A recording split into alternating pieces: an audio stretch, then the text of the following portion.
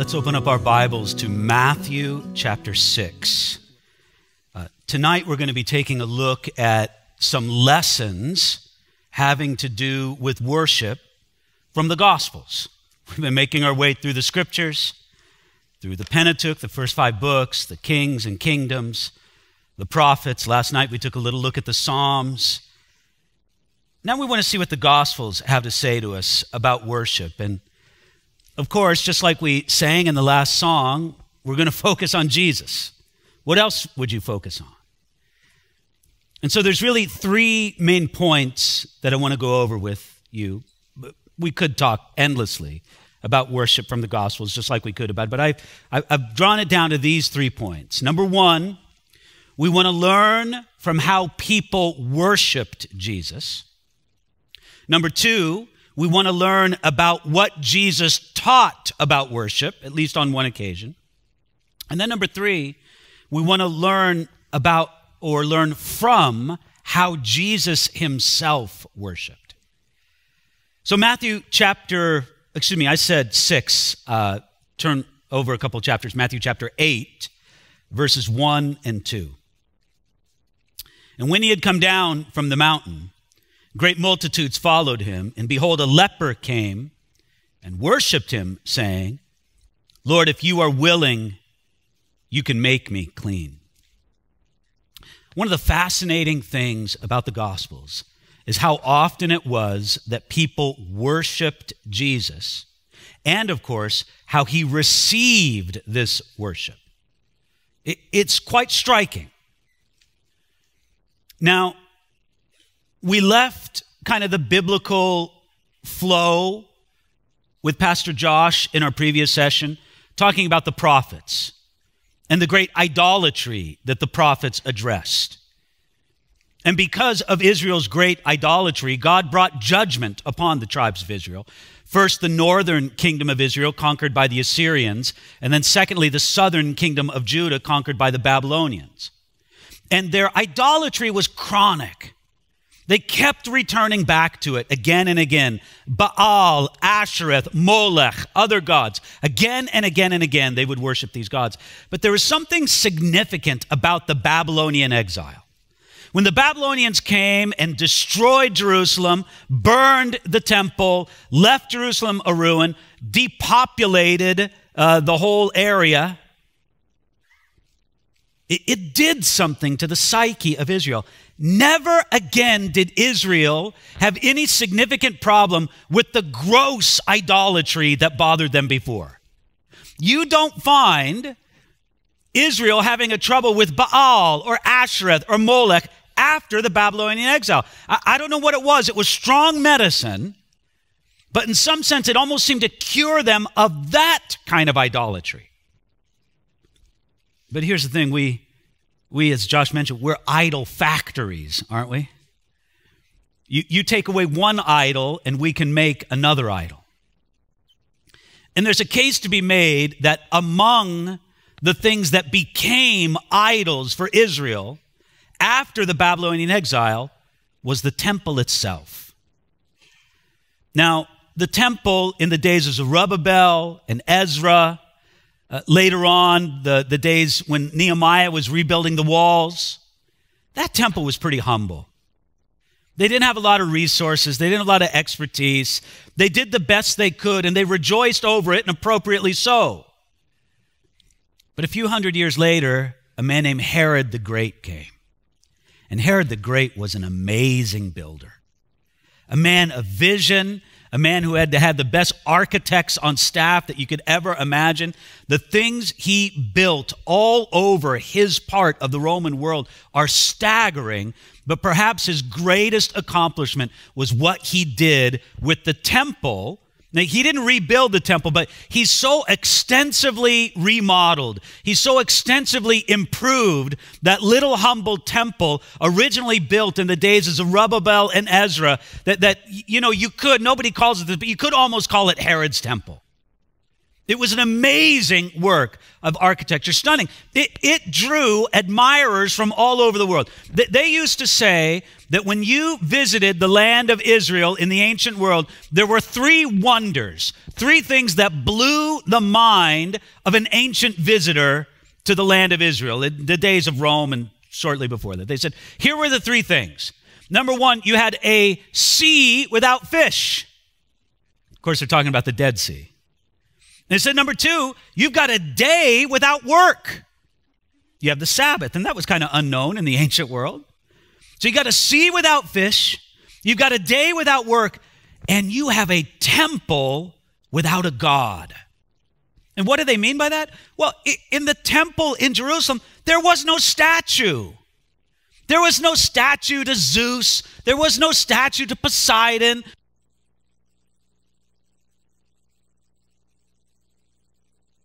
The expression of an empty temple to be the representation of a God that could not be held in a building made with hands. So, Jesus comes along, and he does something mind-blowing and kind of offensive to some of the Jewish people of his day. He says, I'm greater than the temple. Some of you all have made an idol out of the temple. Stop worshiping the temple. I receive your worship as the everlasting God. So repeatedly in the Gospels, Jesus is worshiped. The wise men worshiped Jesus. A leper worshiped Jesus. We're going to see about that in just a moment. Jairus in Matthew chapter 9 worships Jesus. The Gadarene demoniac worshiped Jesus. The man born blind worshiped Jesus. The disciples in the boat worshiped Jesus. The Syrophoenician woman worshiped Jesus. Mary Magdalene and Mary of Bethany worshiped the risen Jesus on the day his resurrection was revealed. The disciples after the resurrection worshiped Jesus. And the disciples at the ascension of Jesus, they worshiped him. And those are just the specific uses of that kind of term, worship or worshipped. Reference to Jesus. That's a lot of worship. And at no point did Jesus say, whoa, don't worship me. Worship God alone. No, he received this worship because Jesus was and is and eternally remains God, worthy of our worship. If you think of the whole picture, it's really staggering. Jesus in the Gospels is worshiped by Jews and Gentiles, by men and women, in Israel and outside of Israel, in synagogues and by synagogue rulers and by lepers, by wise men and by demoniacs. He's worshiped on the land and he's worshiped on the sea, and those who were with Jesus all the time worshiped him, and those who just met him at a moment worshiped him. Now, this particular case that we want to look at is just therefore just almost an example of all the different ways Jesus was worshiped. Look at it here, verses 1 and 2. I'll read it again. When he had come down from the mountain, great multitudes followed him. And behold, a leper came and worshiped him, saying, Lord, if you are willing, you can make me clean. This man not only begged Jesus for a healing, he worshiped him. William Barclay, who's a pretty good commentator when it comes to Greek vocabulary and historical things. There's other things you'll get very frustrated with William Barclay about, but Greek words, he gives a good explanation. He says, the Greek verb is proskuninen, and that word is never used of anything but worship of the gods. It always describes a man's feeling and action in the presence of the divine. Now, I want you to think about this for a moment. In which gospel is this presented to us in this story right here? This is the gospel of Matthew. It's not a trick question. And to whom did Matthew direct his gospel? To the Jewish people. I mean, Matthew gives more particular instances of people worshiping Jesus than any other gospel writer, and he does it deliberately. Matthew knows exactly how this will play with his audience. A reverent Jew would read this and go, whoa, a man's receiving worship?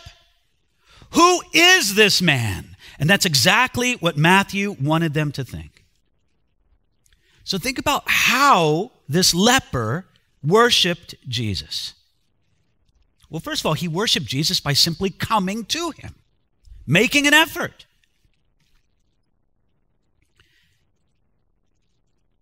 In, I don't know exactly what to call it, church world, sometimes we talk about churchgoers a little bit dismissively. God bless the churchgoers. God bless the people who do what this leper did and at least came to Jesus. Now we hope that people's commitment, that their heart, that their investment goes beyond just attendance. But it's good that it at least begins there. And this man came to Jesus, and he honored Jesus as the one who could meet his otherwise impossible need. You got to admit, he honored Jesus by saying, Jesus, I'm coming to you to ask you to heal me of my leprosy. I can't go to anybody else. Right there, Jesus, I'm saying that you are different than any other person who walks this earth, because I'm going to ask you to do something about my leprosy. This leper worshiped Jesus with his posture. Almost certainly, he was bowing or kneeling before Jesus. He may have been completely laid out. That's the basic idea behind that verb, proskuneo, or whatever it is. It's to lay out before somebody. And he may have literally been doing that. His posture reflected praise. He worshiped Jesus with the word, notice how he addressed him, Lord. Now, it's true that the ancient Greek word that we translate Lord in the New Testament, kurios, it has a range of meanings. Just like the English word Lord can have a range of meanings. If somebody could be called Lord and you're speaking of them as God. Somebody could be called Lord and you just mean that they're a member of the House of Lords in the English Parliament. You could call, the dog who dominates your backyard, he's the Lord of my backyard. I mean, we could use it in several different senses. And it's the same way with this particular word. But notice, Matthew knows exactly what he's doing, because not only does the leopard call, did I say leopard? Not only did the leper call Jesus Lord, but he worshiped him. Again, the readers, original readers of Matthew's gospel understand he's calling him Lord, not just as a respectful address. This is far more than sir. This is God, your Lord. He also worshiped Jesus with his humility. He didn't demand anything of Jesus. He didn't come to Jesus and say, Jesus, you have to heal me. It's funny, that's probably how he felt. But what did he say? Look at his words there in verse 2. Lord, if you are willing, you can make me clean. Please, Lord, I come to you in humility. I realize I don't have the place to demand anything of you, but I come to you humbly. And he also worshiped Jesus by respecting the power of Jesus. You see, in the mind of this leper, all that was necessary was for Jesus to want to do it. Jesus, I know you can do this. All you have to do is be willing. He's honoring Jesus this way. And then he also worshiped Jesus with confidence that Jesus could make him more than healthy. What did he want to be made? Clean. There was a tremendous moral stigma attached to the disease of leprosy in biblical times. So much so that there were some rabbis that distinguished themselves by bragging about how badly they treated lepers. They would boast among themselves. Well, when I see a leper coming on my side of the street, I walk over to the other side of the street. And he goes, well, I outdo you even by that. When I see a leper coming down, I start throwing rocks at him. These are literal things from rabbinical writings. I start throwing rocks at him to chase him away even further. Leprosy was seen to be sort of this idea of, hey, this is not only something that is a disease, but it carries a moral, I need to be made clean, is what the leper says to Jesus. And of course, you know what happened. Jesus healed him. But don't miss the place of worship. And there's something especially beautiful about the leper's worship. Because this is worship that comes before the rejoicing. You know, I mean, isn't it beautiful when God answers prayer and the victory's won and we rejoice together? And listen, I don't want to take anything away from the power and the beauty of that kind of thing. Praise the Lord for the great things that he's done. But this is worship that comes to Jesus. My need is yet unmet, but I will come and worship you. Doesn't that teach us about something about how we should worship the Lord? Again, I know I mentioned a little bit about this before, but I'll just say it again. It's very easy for us to sublimate everything we feel about worship, to put it under how we feel. And there is something so beautiful, so glorious about coming to God when you feel rotten and don't feel like worshiping at all, and just say, Lord, I do not feel this at all, but I come, and to the best of my ability, I bring you a sacrifice of praise. And you got to say, don't you think, I don't want to speak for the Lord on this, but I'm just thinking out loud a little bit here. Don't you think that maybe God is much more pleased with that than in those moments when, like, it's the easiest thing in the world for us to worship? And when it's the easiest thing in the world we love it. But you got to think there's something so beautiful about it before God's throne. It's like, my dear child doesn't feel like worshiping me at all, and here they are honoring me. That's got to feel wonderful unto the Lord, a sweet-smelling savor before him. All right, that's number one, what we see about how Jesus was worshiped. Here's number two. Let's take a look at what Jesus taught about worship. And for that, we want to give our attention. You'll recognize this passage immediately. John chapter 4. I'm going to start beginning to read at verse 20. John chapter 4, verse 20. Of course, we're dropping in here in the middle of Jesus' conversation with the Samaritan woman, the woman at the well. So she seemingly wants to kind of distract Jesus in the conversation by bringing up a question about worship. Verse 20, our fathers worshiped on this mountain. You can almost see her pointing to the mountain when she does that. Our fathers worshiped on this mountain, and you Jews say that in Jerusalem is the place where one ought to worship. Jesus said to her, woman, believe me, the hour is coming when you will neither on this mountain nor in Jerusalem worship the Father. You worship what you do not know. We know what we worship, for salvation is of the Jews. But the hour is coming, and now is, when the true worshipers will worship the Father in spirit and truth. For the Father is seeking such to worship him. God is spirit, and those who worship him must worship in spirit and truth.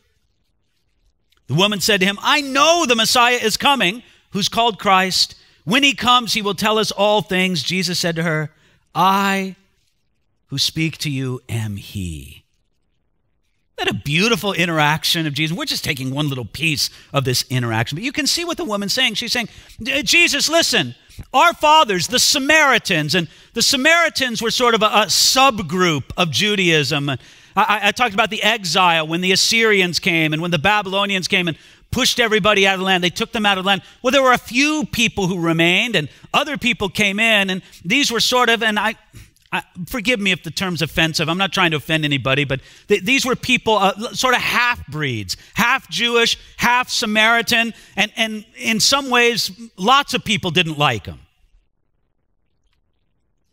And they had their own center of worship, if I remember correctly, on Mount Gerizim was where it was.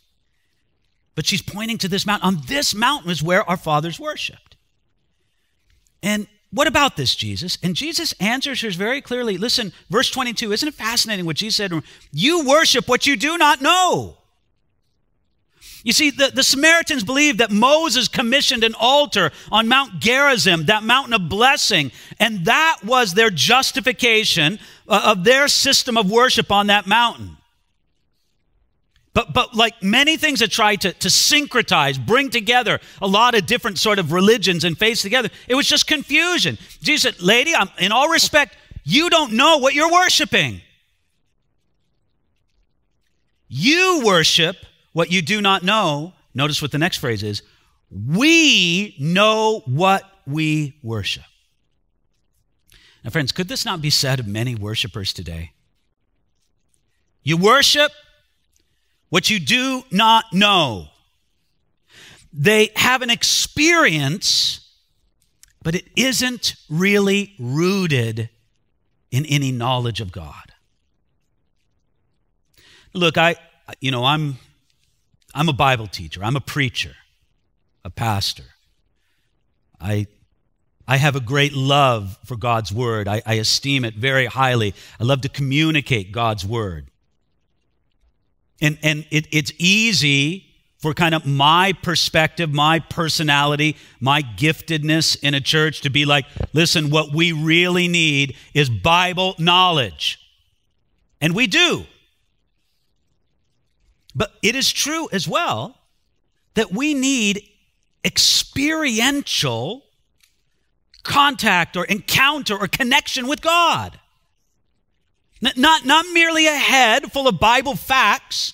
We're not standing before a congregation saying, we're going to make you the best equipped Bible trivia people in the entire city. That's not the goal. It's to lead people in real relationship with Jesus Christ. So you can err on either side. You can fall off on either side of the horse. You could become all knowledge and no experience, but you can also be all experience and no knowledge. And Jesus is speaking to this woman who's on that side of all experience and no knowledge. You worship what you don't even know. Salvation is of the Jews, and it's true of many people today. Again, their worship isn't really rooted in any knowledge of God. If you were to ask them, well, tell me what's so wonderful about God. Now, look, I understand. Any one of us asked a question, we get that little deer in the headlights kind of thing, But, I mean, if they had a moment to think about, well, I don't know, what is wonderful about God? Well, He knows all. He loves all. He cares all. He did all. Look at these great things that God did for me. Articulate, I have a reason. We wouldn't think this is good in a human relationship, would we? Well, tell me why. Tell me what you love about your wife. I don't know. Okay, no, I know you're a little flustered. Just give yourself a little bit of time. Tell me about it. Come back to me in 5 minutes and tell me, what do you love about your wife? 5 minutes goes by. Well, I don't know. I just love her. Well, is she pleasant to be around? I don't know. Does she make for a happy home? I don't know. Is she pretty? I don't know, maybe. You're like, let's sign this fella up for some marriage counseling. There's something really wrong. But by analogy, wouldn't it be really something similar with people worshiping what they do not? Okay, there's something about the music. There's something about the passion. There's something about the environment. They're drawn to that. But is there any real connection with the God who reigns in heaven? Are they worshiping, but they know not? That was this woman's problem. And you got to say it has the potential for danger. To be seeking after spiritual experience unmoored from the truth of God's word can lead people into dangerous places. As the same, I would say, to be devoted to God's word and rejecting any real experience with God can lead people into dangerous places. That's why it's so beautiful when Jesus says in verse 23, the hour is coming when you will neither on this mountain nor in Jerusalem worship the Father. I'm telling you about a time that's coming when you Samaritans, when everybody, you're no longer going to worship in the way you thought of before. And you know, the prophets of the Old Testament often spoke of the day when all the nations would worship the God of Israel. And the people of Israel thought that that meant that they would all convert to Judaism. That's just how they thought. Okay, oh, the nations are going to come and worship our God. They're all going to become Jewish people. And it wasn't revealed to them. It wasn't revealed until the New Testament prophets, the New Testament apostles, that actually God was going to do something that he didn't talk about in the Old Testament. This is one of the mysteries that Paul talks about in the New Testament, in his letters, especially Ephesians, where he says God's plan was not to make all the Gentiles become Jews so that they come to Jesus, but no, what he's going to do is God's going to create one new man out of the two. And out of the Jew, out of the Gentile, he's going to make one new man in Christ. He's going to make the church. Then Jesus says in verse 24, God is spirit, and those who worship him must worship in spirit and in truth. God's looking for people to worship him. Isn't that what Jesus said? I don't know. It'd be interesting to do a study on this sometime. My curiosity is excited right now. I should go into what in the Bible does it say God looks for? Because there's a few places where God says he's looking for things. One of the things he's looking for is worshipers. But those who worship him must worship in spirit and in truth. Now, what does it mean to worship God in spirit? I think that could be an hour on its own. But let's just kind of say it briefly. It means that you're concerned with spiritual realities, not so much places or outward sacrifices or cleansings or trappings. You're concerned with spiritual realities. Your focus is not on the material, on the tangible, but something spiritual. And as I told you before, the Jewish people in the days of Jesus were very focused on the temple in their worship. And it's easy to see why the temple was spectacular. It was really something for them to be proud of. But God needs to be worshiped in spirit. And friends, let me tell you, buildings, liturgical forms, ceremonies, vestments, rituals, these may have their place among Christians in worship, but only as they facilitate worship in spirit. If God isn't worshiped in spirit, then your tradition or liturgy or ceremony, it just really doesn't matter much. If those things can contribute to worship in spirit, and I got to say, I'm not a very liturgical guy, but if another believer says, no, these things really do help me to worship God in spirit, well, then I'm not going to question them, but I'm just saying that is their ultimate value. And what is it to worship God in truth? This means that you worship according to the whole counsel of God's word, especially in light of the New Testament revelation. You come to God, first of all, in the truth of his word, but may I add another angle to that. You also come to God in the truth of who you are. I'm kind of fond of saying it like this. You need to bring the real you to the real Jesus. That's where transformation happens. Now, how do you find the real Jesus? Here, this book. This book, from Genesis to Revelation, reveals to you the real Jesus. And how do you bring the real you? Well, stop being a phony. Stop putting on your church face. Stop acting like everything's okay when it's not. Stop acting like you're righteous when really your life is filled with sin. Come to God as the sinner you are. Bring the real you to the real Jesus, and that's where transformation comes. Isn't that at least part of what it means to come to God in truth? Not only God's truth, but in the truth about who I am, without pretense. Now, many years ago, this thought, this desire to worship God in spirit and in truth, was put into words that for decades was on the back of a church bulletin. A church bulletin is like a folding piece of paper that used to be handed to people. like, I don't know, about 1,000 years ago. When people would come into church, you know, they didn't have things on screens unless they busted out that overhead projector, which was awesome. They would give people a bulletin. And on the back of a bulletin of a particular church, now this church had an amazing pastor. His name was Pastor Chuck Smith. And some of you may not hardly know who Chuck Smith is, and that's okay.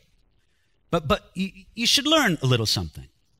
Because this church that you sit in now, and I suppose many of the churches that you're involved in, are connected in some way to Chuck Smith and this work that God did in and through him in Orange County, California, starting in the late 1960s.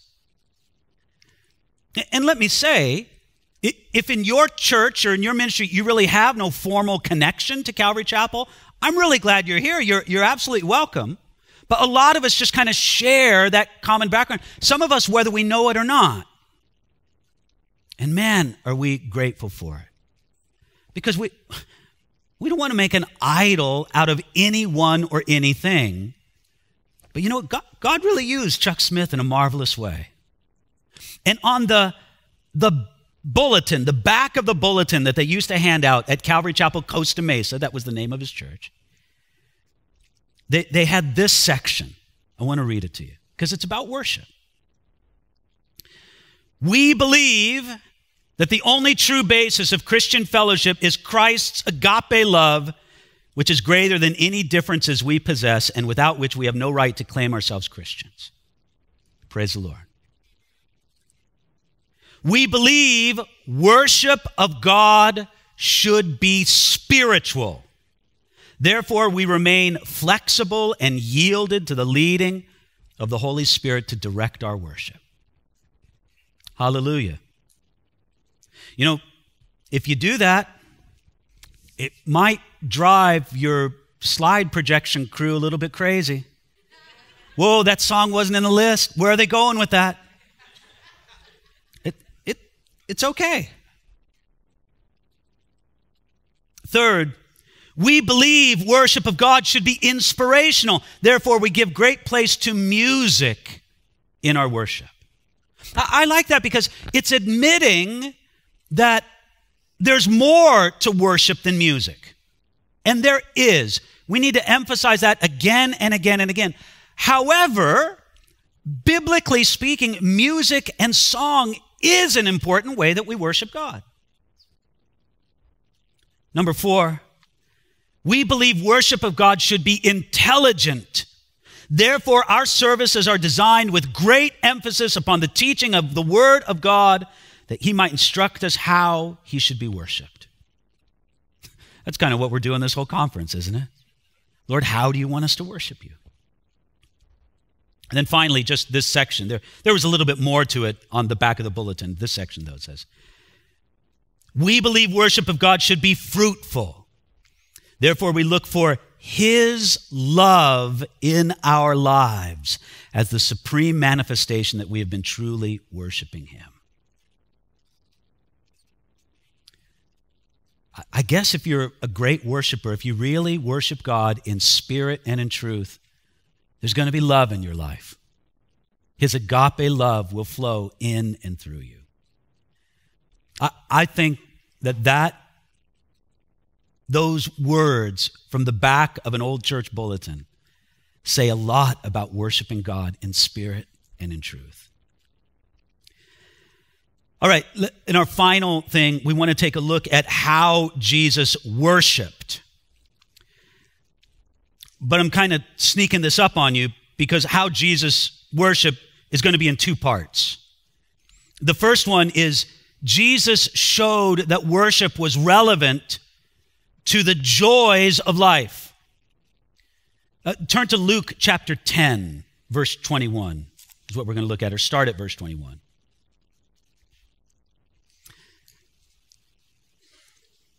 So I want you to see Jesus was one who received worship. Jesus was one who taught about worship. But don't miss this. Jesus was one who himself worshiped. Jesus was a worshiper. Luke chapter 10, starting at verse 21. In that hour, Jesus rejoiced in the Spirit.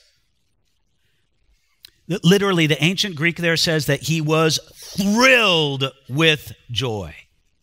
I mean, this is strong wording here.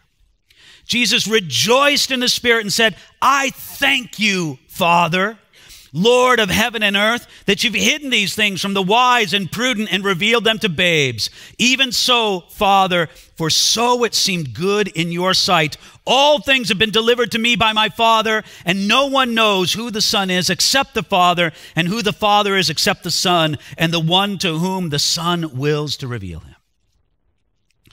We almost feel like we're intruding on this personal conversation between Jesus and his Father, this personal praise that Jesus has with his Father. It's so beautiful. But he's pouring out his heart in what? In joy. He's rejoicing in the Spirit. By the way, this is the only occasion in the Gospels, unless I'm missing something, which is entirely possible, but it's the only occasion in the Gospel where it's specifically said that Jesus rejoiced. It stands alone. Now, I'm not trying to apply for a month. This was the only time Jesus rejoiced. I don't think that Jesus was a morose, depressed man. Listen, if sin takes away from life, then Jesus had more life in him than anybody else. If sin leads to sadness, Jesus was the most happy or unsad person ever to walk this earth. If communion with God makes for an abundant life, Jesus had a more abundant life than anybody. So not for a moment I'm suggesting this is the only time Jesus rejoiced. It's just the only time it's specifically said of him in the Gospels. And what did he do? He says this, verse 21, I thank you, Father. Jesus' joy made him break into praise and thanksgiving of God. I thank you, Father, for your wisdom, for your plan. I thank you for my own unique relationship with you. I praise you, Father, for the work you're doing. I praise you for your wise, sometimes unexpected plan. Lord, look at, you're using these babes. Lord, you use these losers, these disciples. Jesus never called them that. We preachers carelessly do that. But you use these unlikely, that's much more polite, isn't it? These unlikely people you used. Thank you for that, Lord. Jesus thanked his Father profusely and with great joy. And he says in verse 21 that you've hidden these things from the wise and prudent and you've revealed them to babes. Isn't that where we want to be? We need to be careful about trying to think of ourselves as so wise and so prudent. I'll just want to be that babe before the Lord, that child before the Lord. These babes were the 70 simple believers who received real wisdom and revelation from God. And those are the ones that Jesus sent out. Those are the ones that Jesus rejoiced so beautifully in spirit. Jesus praised his Father in times of joy. And we should too. Now, Jesus also showed that worship is relevant to the pains of life. And for that, I want you to turn to Matthew chapter 26, verse 30. Matthew chapter 26, we're just about ready to leave the upper room. They've had the Last Supper. Judas has departed. They've paid the bill, whatever that was, and they're ready to leave. And it says here, verse 30 of Matthew 26. And when they had sung a hymn, they went out to the Mount of Olives. We don't often think of Jesus singing, do we?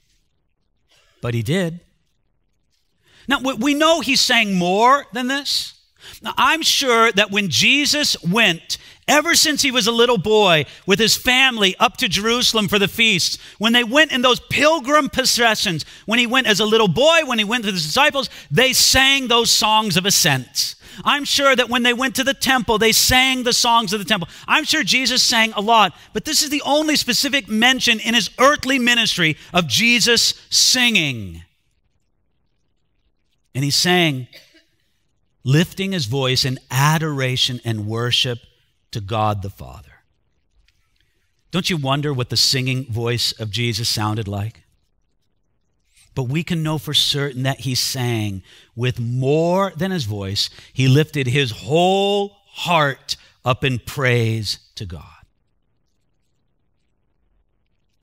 Now, when you think of the circumstance, singing praises to God when in just a few hours you're going to be betrayed and arrested, a few hours in that mocked and beaten and tortured, and just a few hours in that die on a cross, bearing not only the unbelievable physical pain of it all, but even more significantly, the spiritual pain of bearing the sins of the world. Could you sing on a night before that? Jesus could. He knew how to sing to his Father when he was rejoicing, and he knew how to sing when he bore great burdens. Now it says here in verse 30 that he sung a hymn. What did he sing? Well, the Jewish Passover, that meal ended with singing 3 psalms known as the Hallel. The Egyptian Hallel, more technically, and the 3 psalms that they would conclude the evening with were Psalms 116, 117, and 118. If Jesus followed normal Jewish custom, which probably he did, these were the songs that they sang at the end of their Passover ceremony or service. Okay, I'm going to read to you some lines from Psalms 116, 17, and 118. And I want you to just listen to my words, these words from these Psalms, and imagine these words sung by Jesus on the night before his crucifixion. You ready? The pains of death surrounded me, and the pangs of Sheol laid hold of me. I found trouble and sorrow. Then I called upon the name of the Lord. O Lord, I implore you, deliver my soul. That's Psalm 116, verses 3 and 4. For you've delivered my soul from death, my eyes from tears, and my feet from falling. I will walk with the Lord in the land of the living. That's Psalm 116, verses 8 and 9. I will take up the cup of salvation and call upon the name of the Lord. I will pay my vows to the Lord now in the presence of all his people. Precious in the sight of the Lord is the death of his saints. Psalm 116, verses 13 through 15. I shall not die, but live and declare the works of the Lord. The Lord has chastened me severely, but he's not given me over to death. Open to me the gates of righteousness. I will go through them, and I will praise the Lord. Psalm 118, verses 17 through 19. The stone which the builders rejected has become the chief cornerstone. This is the Lord's doing, and it is marvelous in our eyes. 118, verses 22 through 23. And then finally, God is the Lord, and he has given us light. Bind the sacrifice with cords to the horns of the altar. You are my God, and I will praise you. You are my God, and I will exalt you. You got to say, that's pretty awesome to think of Jesus, our Savior, singing those words to the Lord a few hours before he would prophetically fulfill those very things. You see, Jesus not only told us how to worship, not only did Jesus receive worship, but he also worshiped himself, and he did so in the most pressing of circumstances. All right, one final thing. Jesus also promised to sing with his people, Did anybody think when I was reading this, and you're thinking about the upper room that night, Jesus singing those lines from Psalm 116, 117, 118, you think, oh, I wish I was there. I wish I could hear Jesus sing. I wish I could hear his voice raised with the voice of his apostles, his disciples, his associates. I wish I could hear that. Take God's way to heaven, and you will. Hebrews chapter 2, verses 10, 11, and 12. For it was fitting for him, of whom are all things, and by whom are all things, in bringing many sons to glory, to make the captain of their salvation perfect through sufferings. For both he who sanctifies and those who are being sanctified are all of one. For which reason he is not ashamed to call them brethren. And this is the payoff here, verse 12, Hebrews chapter 2. Saying, I will declare your name to my brethren. In the midst of the assembly, I will sing praise to you. Prophetically, in Psalm 22, verse 2, Jesus promised that there would come the day when he would sing praises to God his Father in the assembly of his people. Now, I don't know about you, but that gives me all the more dedication to say, I want to be among his people who are joined in that assembly and be with Jesus in that moment, or that continuation. So I don't want to say it's just one moment in all of eternity, but to be there when Jesus sings praises to God his Father in the presence of the brethren whom he's not ashamed to call his brethren. Now listen, it makes no sense to me at all why there's been times in my life that I've been ashamed of Jesus. Isn't that strange? Why should I be ashamed of Jesus? But then again, I can think of many reasons why Jesus might be ashamed of me. But nevertheless, he says it. I'm not ashamed to call them my brethren. And I'm going to sing praises in the presence of my Father. In heaven, in the great assembly of God's people of all generations, all lands, all tribes, all languages, it is certain that we will worship Jesus. We will worship him in heaven. The book of Revelation describes that worship of the Lamb, no doubt about it. However, Jesus will also worship with us. He'll do it, again, quoting Psalm 22, verse 22. In the midst of the assembly, that's us, that's Jesus, will sing praises to you, that's God the Father.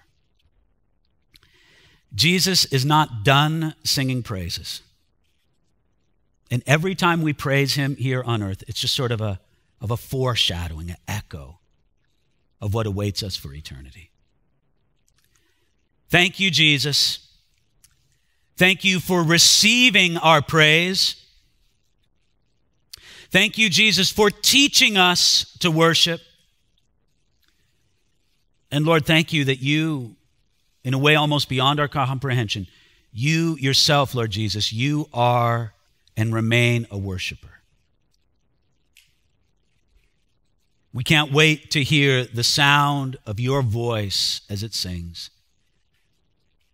And Lord, until that day, we want to lift up now in faith our voices before you to bring you the honor and glory that you deserve and that we can bring to you. We ask this, Lord, in the precious name of Jesus. Amen.